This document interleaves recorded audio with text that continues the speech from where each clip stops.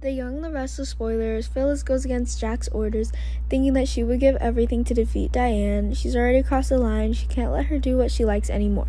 Phyllis doesn't need Jack's love. She needs her respect more. Phyllis never gave in to any opponent, but for Diane, she tried.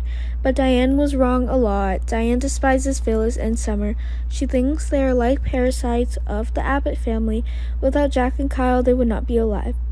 It was that insult that caused the love and marriage of their mother and daughter to officially fall apart.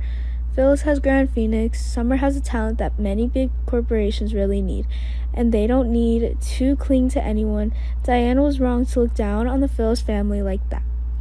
Diane has too many haters. She takes advantage of the weaknesses of others to achieve her goals. Nikki, Phyllis, and Ashley will do whatever it takes to defeat Diane. Ashley finds Phyllis so poor. This woman has to endure many rejections from Diane to protect her daughter and herself. That's really not worth it. Diane is different. She has nothing to lose. She just wants to win. No matter how much everyone hates her, she doesn't care. Diane has her own personality, which is why Michael trusts and wants to work with her. Kyle, too. He trusted and always protected his mother from opponents. Ashlyn has been imprisoned. All the credit goes to Michael, but the most important person is Diane. She arranged the meeting of Harrison and Ashlyn by surprise.